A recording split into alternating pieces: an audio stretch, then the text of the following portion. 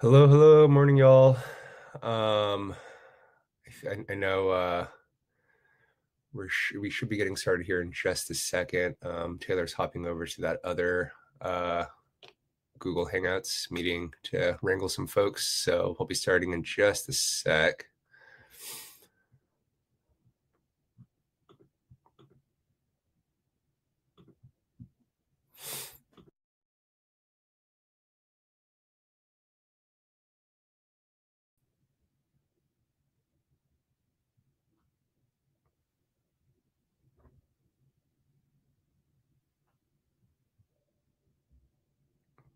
Morning. Hey, Ryan. Hey, Melissa. Hey, Laura. Yeah, we can record this and send it over, no problem.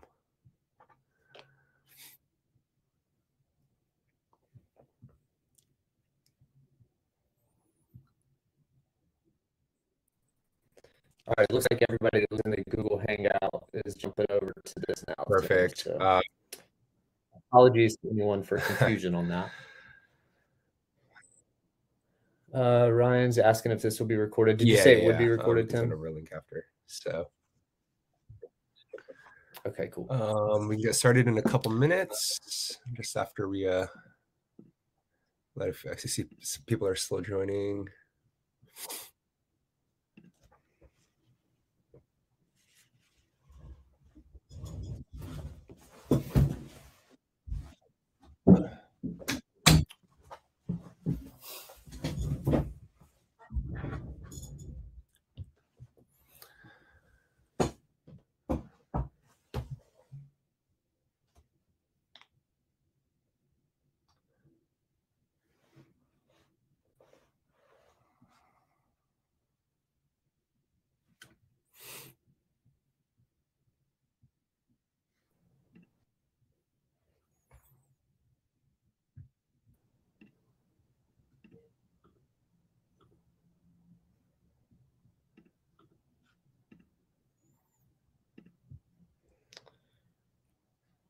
Laura, do you want to let us know when you feel like everybody's here that we should go ahead and get started?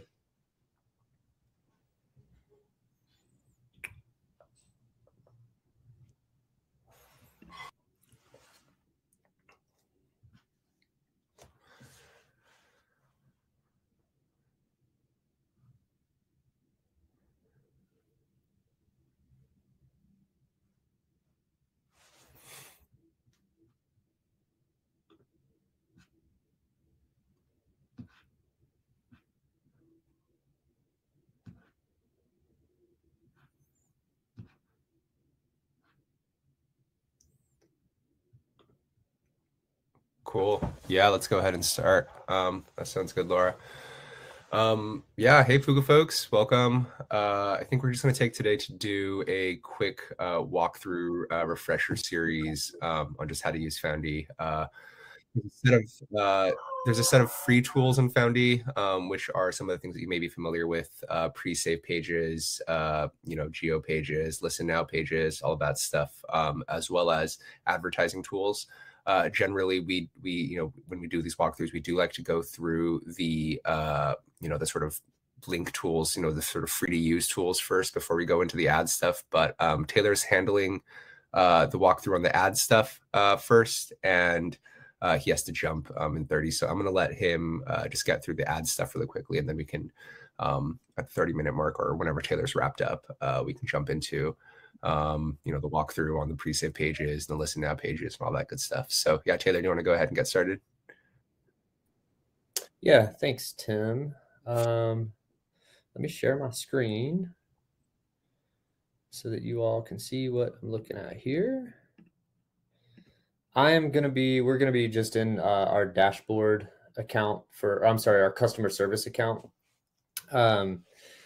So some of the data that you see here could be a bit erroneous in the sense that it comes from random test campaigns and test pages that we've created, but it'll serve a good kind of example purpose, if nothing else. And to back up a little bit, just so that everybody, I don't know if I've connected with everybody on the call yet, but I'm Taylor. I'm with found.ee. Of course, I tend to work with our clients on their advertising strategies, as Tim was mentioning. So really focus in on ways to use the advertising components of the platform. So when we jump into ads, we'll before I jump in, we'll just kind of talk a little bit really quickly at the dashboard level what you're seeing. So you can see your advertising campaigns. You can see a snapshot of some of the data that Tim will talk about later about how all that's captured.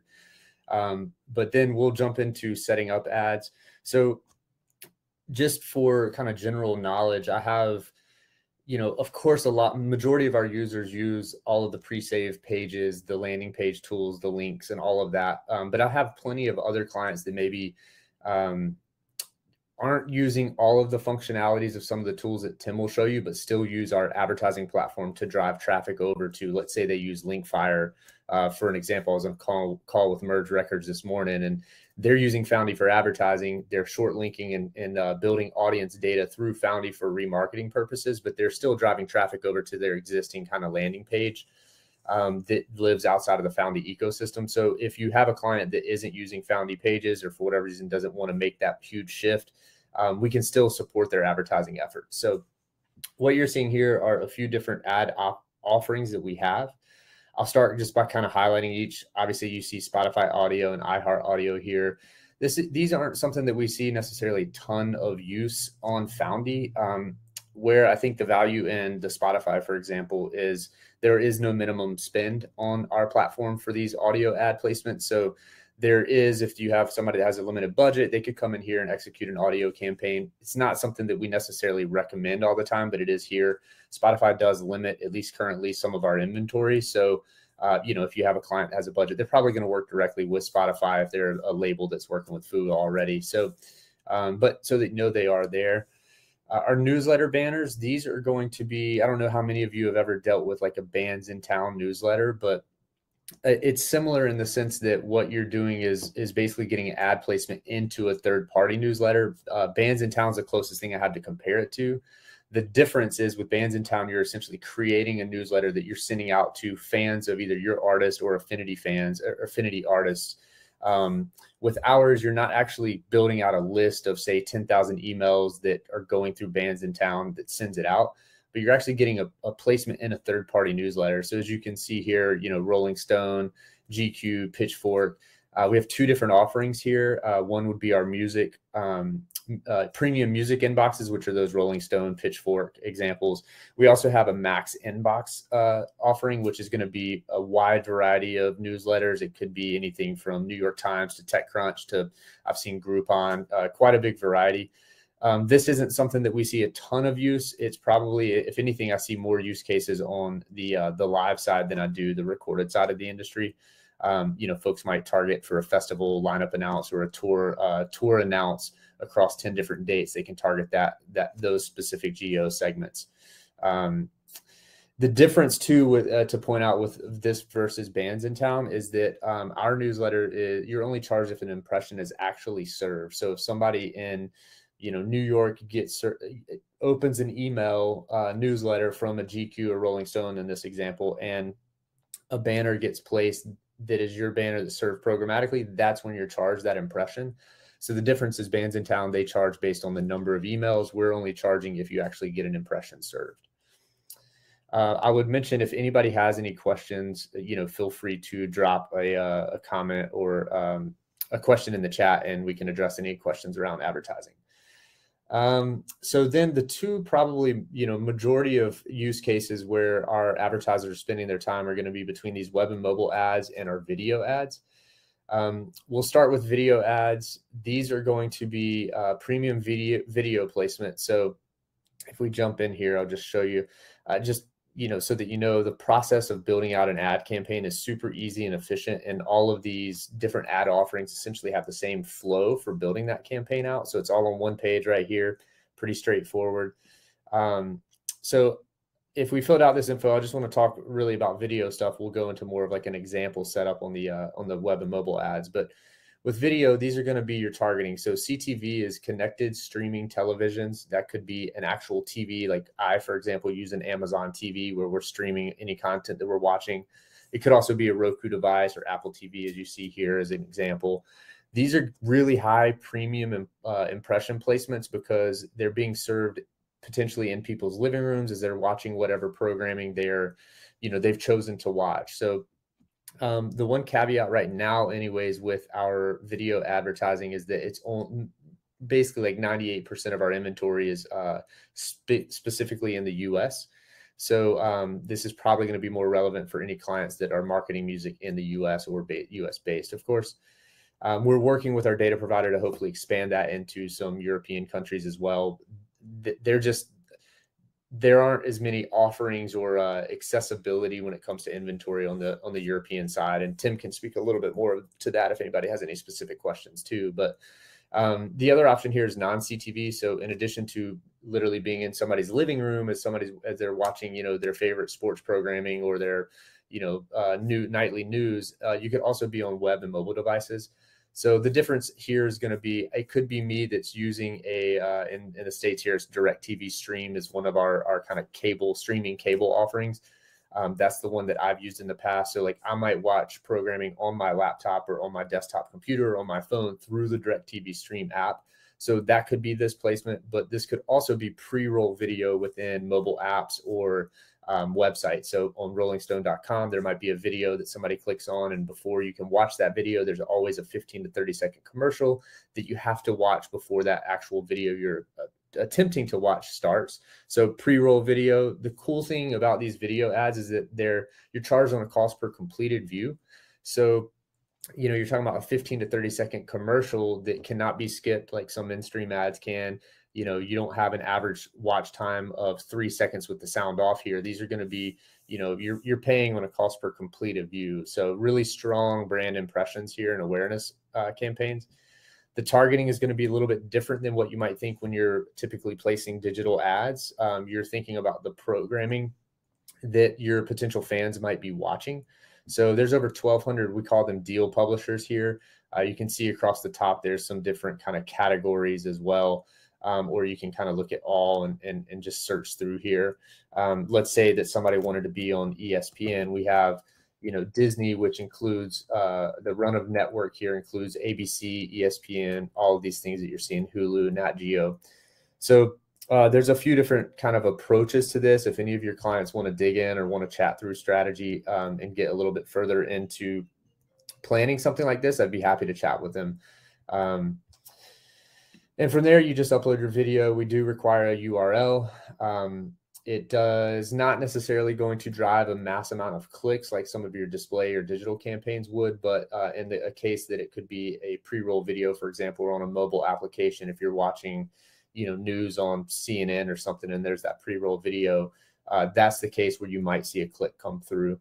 I have a festival client that's running some of these right now, and they're heavy in the rock space. The client's Danny Wimmer Presents, and they're targeting like NHL, sports, Barstool Sports, very specific kind of type of programming that rock music fans might be watching. And they're really, really happy with the results. It's, again, really cost. Oh, I don't think I mentioned that the average cost per completed view is less than 5 cents currently. So when you're talking about that kind of comparison across other platforms, it's a really valuable touch point with a video. From a creative standpoint, you might have a voiceover call to action telling folks to tell your smart speaker to play this latest single or album release. You could also throw a QR code on that video as a potential like scan. The one thing I've noticed with these is that while you don't have the ability to skip them, if you're streaming content, you typically do have the ability to rewind it. So it's a QR code might be a good thing to throw into one of these as well. So the other kind of important, I think, and probably our most widely used currently offering is going to be these web and mobile ads. These are going to be your standard display banners that you might see across the web. Let's just go through an example here. Let's say I'm just going to name it test campaign. So you can see how easy the process is. Let's say I have a single drop in tomorrow. We're going to run a 2-week campaign here. With these, we don't have any minimum spends on display ads. I should mention with the video ads, the CTV stuff, there is a $500 minimum spend. With these, all of the rest of the ad offerings, there is no minimum spend. So, we have clients that are running $150, $200 campaigns. And then we have, the larger labels that are running $20,000, $30,000 campaigns, just depending. So I'm just going to use 500 as an example. You'll see that it takes that $500 and averages it on a daily spend across these flight dates that you're seeing here. It's not going to be an exact amount every day. It's going to, be roughly in that range to average it out across the flight dates. This targeting, we have international inventory. So, you could target multiple countries. Let's see, United States. Let's say we're also going to do United Kingdom. So you can put as many or as few locations as you want. I mean, we see typically I would see some folks a lot of times kind of segmenting out the countries. You don't have to do that. One thing to note is that it's evenly going to split this spend across whatever your location targeting is. You could also get more granular and do if you're doing tour marketing, which I know most of you are probably working with clients on release strategies, not necessarily the live side, but you can get granular in like zip codes or specific cities or DMAs or counties, even depending on where you're marketing. So this is where I think it gets really interesting, where a lot of folks really find the value. Again, Merge is a perfect example. He was telling me, the marketing director this morning was telling me how they released an album. They went to Paste Magazine. I forget what the budget they had to spend was, but the CPMs on Paste Magazine were $13. So we have domain targeting and these two different groups. So if we're talking about premium sites, Paste Magazine is a perfect example of that. These are preset groups that we've built as Foundy. So if we look at, let's say, rock domains, you can see here there's 73 domains in our premium list. The goal and optimization for this is actually getting maximum impressions on those premium sites. So if I click manage, you actually can see these different domains that people can now get placements on without having to go directly to Paste Magazine and buy ads direct. So let's say we don't want Spotify or MTV. You can remove those from this list, and we could then rename this Fuga. Oh, let me type it correctly here. Fuga Rock, Fuga Custom Rock Premium Sites. So let's say in that example that we just mentioned, maybe you don't want some of these other sites on here. But in addition to this, you also want to be on some premium news outlets. You could add in NewYorkTimes.com, BBC.com, ESPN.com. You could add these in and then essentially create your own custom targeting list. So it's really valuable if you're trying to run a lot of campaigns, but you want to have segmented lists that are specific to different artists. You can basically create these custom lists, and they'll save and store in your Foundy account. So it's not going to be open to the rest of the users to see. It's just in your account. I'm not going to save this one, but I'll show you an example.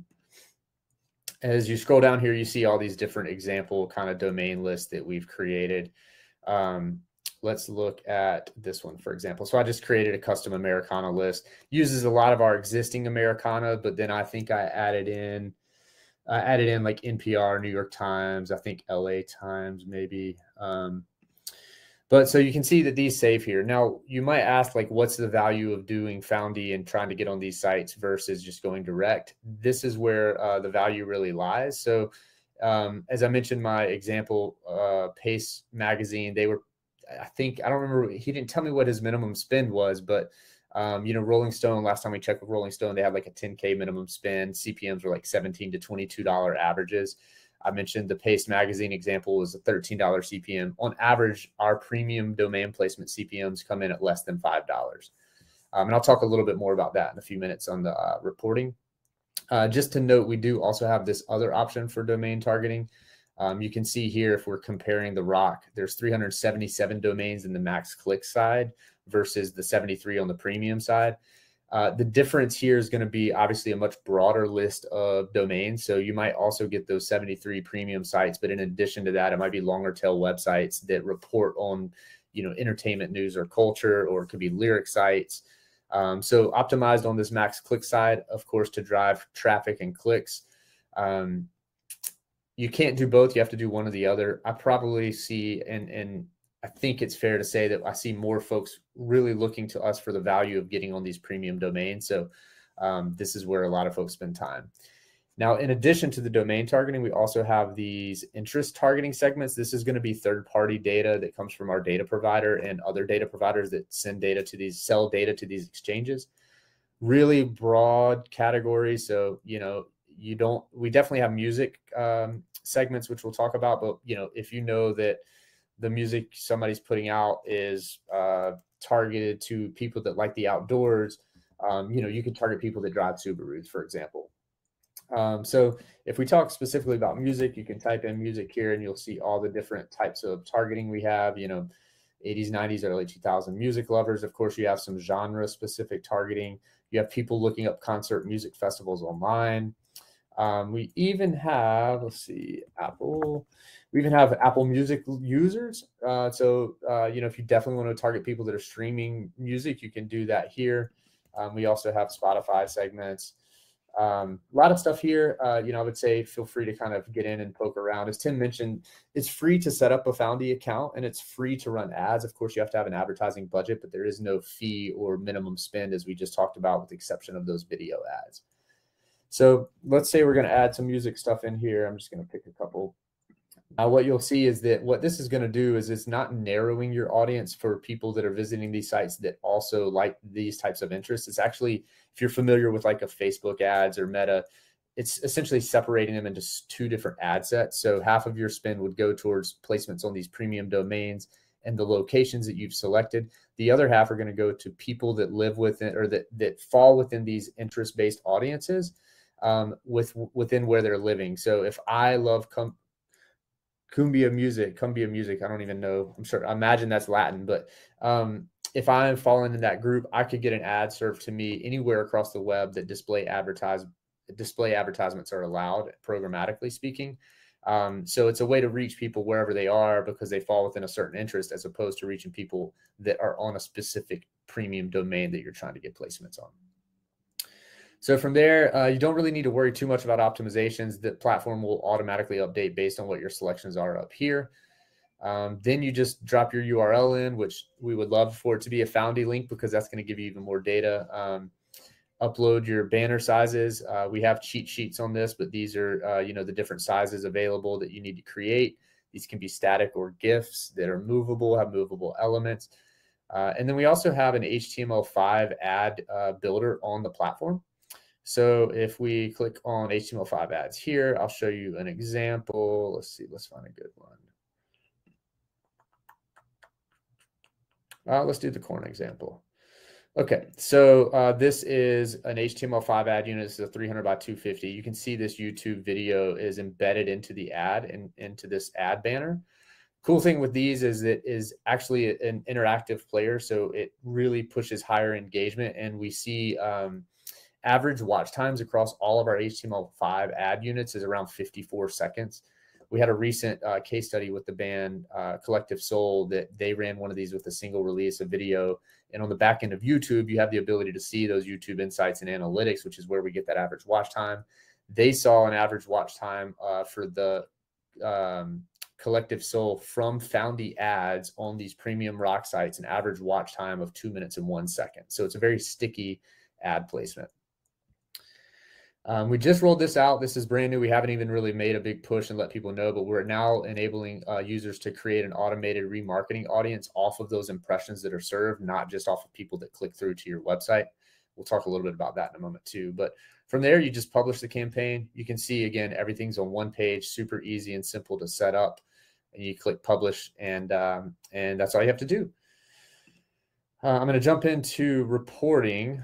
One other thing I'll mention before I do remarketing web and mobile is Tim will tell you a little bit about some of the other tools. We're really built off of building up first-party data and that kind of ecosystem of obviously becoming a smarter marketer by using this data insights. Fuga team, I'm sure you're well aware of that, being that you all provide a lot of valuable data for your users as well.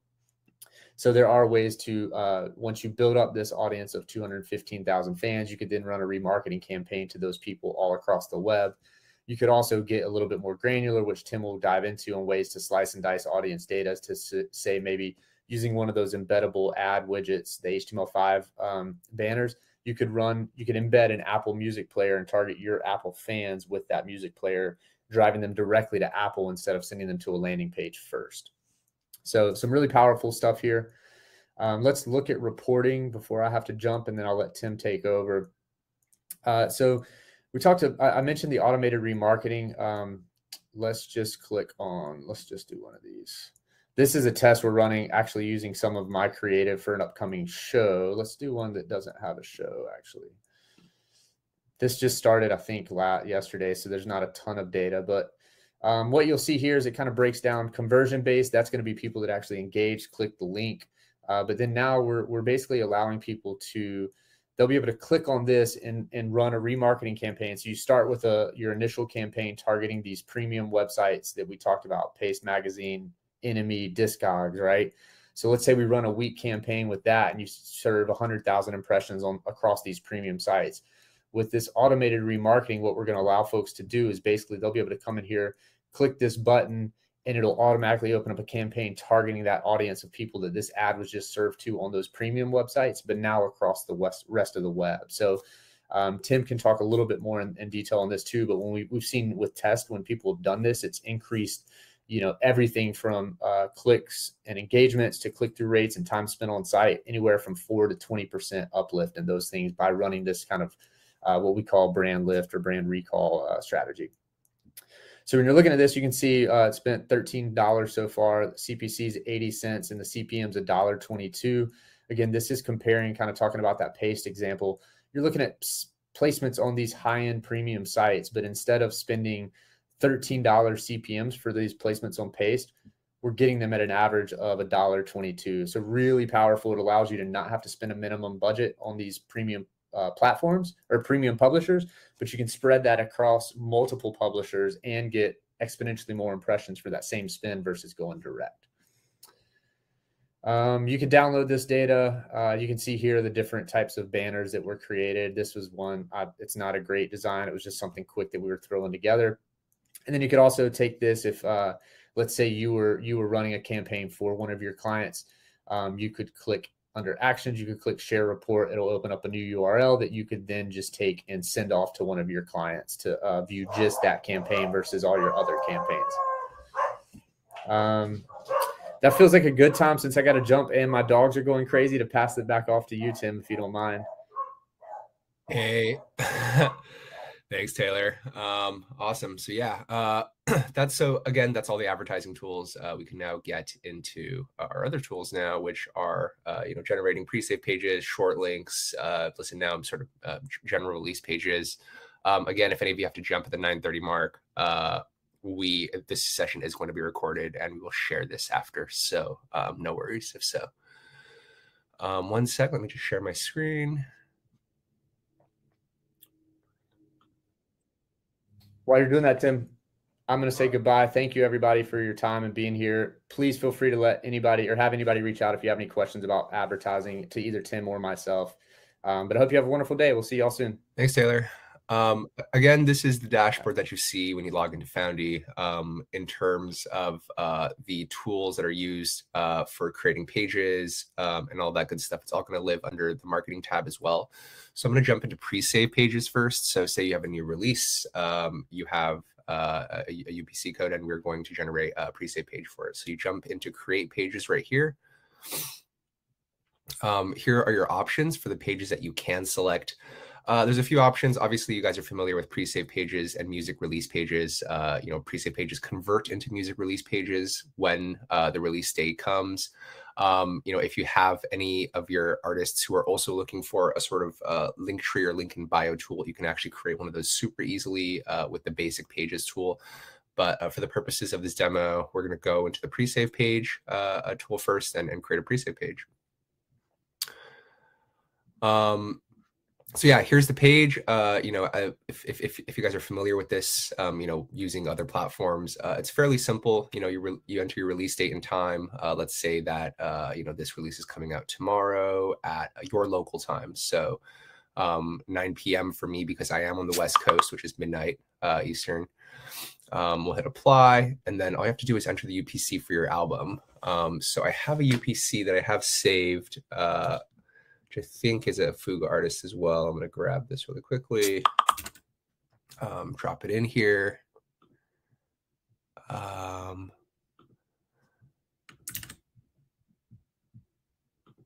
Cool. Hold on, I see a question from Laura. One question I have received is a more general account question. We were told to be smart to create sub-accounts for artists, and we have the fan data per artist. Can you take up some time to show us how to set up a sub-account? Yeah, Laura, no problem. I will definitely do that. So yeah, you go ahead and enter this in here. You hit the you enter the artist name. This is Ray Smith and Bourgeois is what it's called. And you should be able to go ahead and scan this page. Where is that button?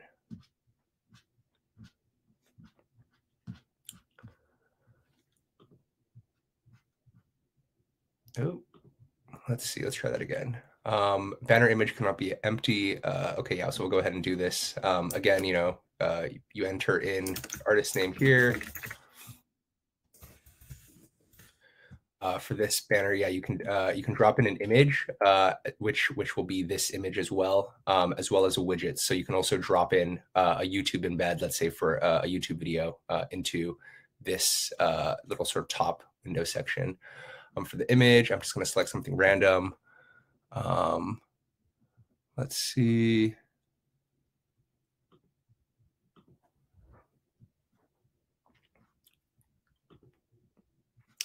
Yeah, and when you click finish, this should automatically populate. So again, this isn't the right image or the right album name, but all of these are, again, all of these sort of DSP retailer options are automatically configured. These are all sort of automatically pre-saved, pre-add, and these do turn into the listen now links when the release goes live. Notice that for some of these DSPs, we don't have that same option. These for Amazon and Gami Beatport, it says after release. So these DSPs won't be part of the pre-save page. They will go public after the release actually goes live. Just meaning that this release doesn't have, or these DSPs don't have pre-save capability on them. So we have it for Amazon Music, but not for the release on Amazon. Obviously, you can also change the background of these pages quite easily. Again, I'm going to select a random photo, and it's really easy to just dial in, let's say like a 10% blur to make this look nice and pretty. You can also apply a GIF as the background if you want a little bit of animation, but for the most part, this just using the sort of blur feature for the background makes it look really nice and pretty. Again, these pages turn into general release pages when the release actually happens. So yeah, if you wanted to edit the URL at all, you can change that here. So let's call this Ray Smith or Ju, something like that. When you click finish, this now your URL will be found.ee /Ray Smith -Vorju. You can and I will show you later on where you can see all of your links in one place. So this is just for the pre-save page. Something else really interesting that you can do is, say, for example, you are setting that you want a separate pre-save page or a separate release page for different territories. Say, for example, for the French version of the page, we want Deezer to be the top DSP because that is the most used DSP over there. You can scroll down on this right panel to the geo pages section. And essentially what you do is you can just customize different versions of this page for different territories. So let's say, we want to customize this page for visitors from France so that visitors from France see a different version of this page than everybody else. So let's go ahead and select France. We can add geo. Let me save this really quickly first. We go down here again. We select France. We add geo. Now what you do is you select the French version of the page, and you can move this around. So again, you can also delete certain DSPs for different territories. So now there's a global page. When people go in, they see a global version of the page. When people go into when people are visiting from France, they see this version of the page that has Deezer as the top DSP. I'm going to go back one more time and just show you a couple other things. if you go back into the create pages and the create pages button, and you go into the music release pages, it's very similar. It's the same sort of thing. A couple other things you can do on the music release pages. You can add store buttons. So, for example, if you do have a Shopify, the artist has a Shopify account that they like to sell merch from, via their Foundy page, they can do so by adding their Shopify widget in the bottom. You just need the Shopify embed code. You can add that in. You can also add social media buttons. It's fairly straightforward. For example, you add Instagram, you add the URL, you click save, and that's all done. Again, with the store buttons, when you have a UPC that's ready to go, let's say this one.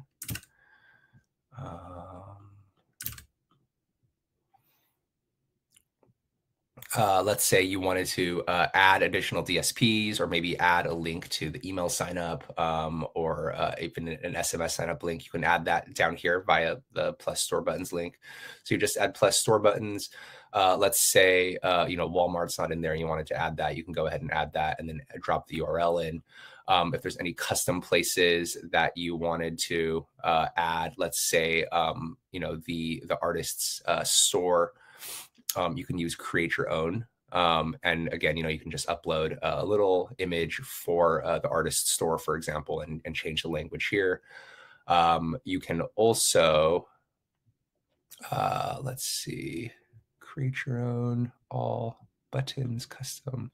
You can also, again, add in a tool for email capture, as well as a tool for SMS capture. So there's a few things that you can use these pages for. Again, very similar to the functionality of other sort of smart link aggregate tools if you've used them before. I see a couple questions from Ryan and Laura as well. So I'm just going to jump into these really quickly. Ryan, can you go into more detail on setting up the max accuracy portion for store turn? We've had issues before where links don't populate and just want to be able to better explain it to clients and the mechanics behind it. If we have the UPC linked, why would some stores bring back the wrong link and not populate correctly? I'm actually not certain about that, Ryan. I know that our accuracy is fairly accurate, especially as it relates to Amazon Music, as well as Apple Music, that we are more accurate than Feature.fm. I'm not certain why that link tool why that issue is happening with the accuracy portion of the store turns. So if you could just send us an email about it, I can dig into that for you. Laura asks, another question, is it possible to set up a standard order of DSPs for any newly created pre-save pages? For example, to always have Spotify at the #1 position. I don't think that's possible, Laura. You just have to configure it, when you set up the page. And Ryan's second question is, can you also show how to do evergreen pre-save pages for when you don't have a UPC or release date yet? Yeah, let me show you that really quickly. So what you do is you go into the pre-save page. Again, this is for if you are creating an evergreen pre-save page.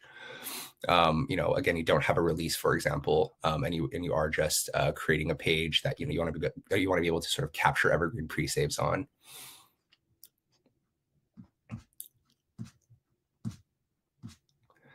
Yeah, so what you can do is you can go ahead and enter a release date and time in the future. You just have to make sure that when the release date and time comes, that you go in and edit this, because when the release date and time does come that you put in here, it'll flip it to a listen now page, which isn't exactly accurate.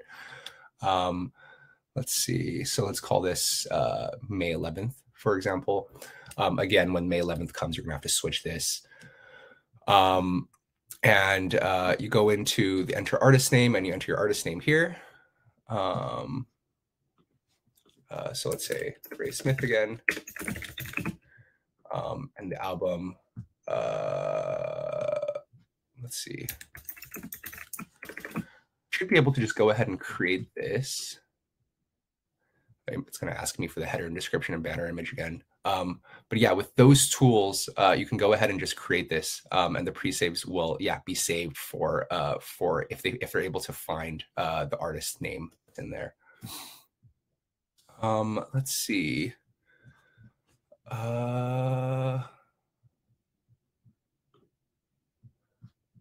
Sorry guys, I'm just jumping around a little bit. Back to the walkthrough sections of it. So we've gone through the pre-save pages, the music release pages, adding custom buttons, as well as adding the SMS button. I wanted to show you a couple other things as well. So here's an example of what these pages look like, when they are completed.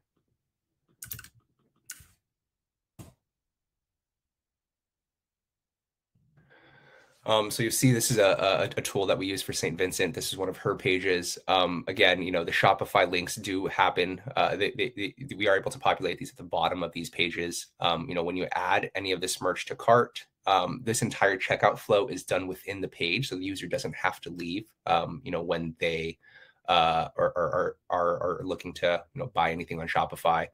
So again, the checkout flow happens on screen. Yeah, that's kind of it in terms of the pages. Again, I know we don't have a ton of time, so if anybody has any additional questions, please let me know. I'm usually also not the person who usually does these walkthroughs, as Brandy is out sick this week. So if I'm missing anything or you need any more clarity on anything, please let me know and we can jump into it. Going to Laura's question about about permissions and how that works, I'll show you that really quickly.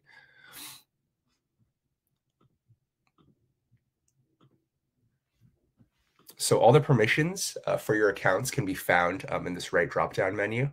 If you go into the sort of main account that you're working from, and you click drop-down, you can click View All Users, and from here you'll be able to see all the accounts that you have access to. Again, this is a test account, a customer service account, so we have a bunch of just random linked accounts down here. You can go and toggle into any of them via the sort of Actions button and switch. And then, you're now in the sub account that's under the master account. You can also switch back with the button in the top right corner again.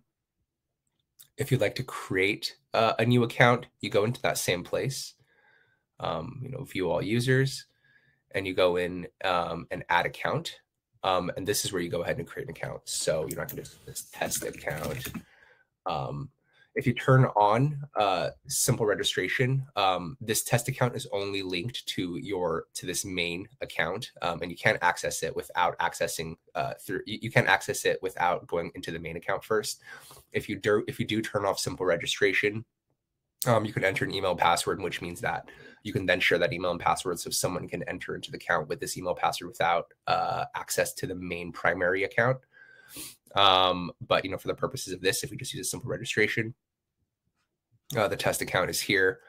And again, if you'd like to switch into it, you just drop into the actions and switch. And it'll ask you to accept the agreement. And then this is your new sub account under your main account. Laura, I can write something up for you if that helps and send that over, for you to share. A couple other tools to just run you through. So we've done permissions and a couple other tools that I wanted to show you through. So we also have an email capture tool that's right here. Again, this email capture tool, the way that this works is it generates a pop-up modal that can go onto your artist website that is intent-based. So if I I'll show you another example really quickly. I think this is on the actual St. Vincent website.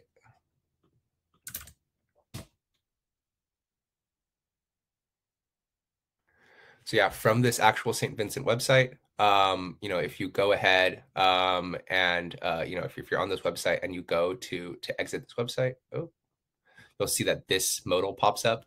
Again, this is something that you can customize and create, within your Found.ee account using that email capture tool. Again, they are intent-based, so we actually set this one up so when someone's leaving the page and their mouse cursor goes to the top right corner to exit to another page or navigate to another page, this pops up. And yeah, that's I think that's it on our side of things. Again, Laura, I will put together those details for you, the documentation on setting up sub accounts to share. And Ryan, let me go in and ask the team about the scanning issues, and we'll see if I can get you an answer on that. But yeah, again, all this stuff is going to be recorded and shared after. So, if you need anything, just refer back to it or send us an email and we can help you out. And yeah, that's pretty much it. Again, if there's any other questions, send us an email and let us know. And yeah, have a good rest of your Thursday, y'all.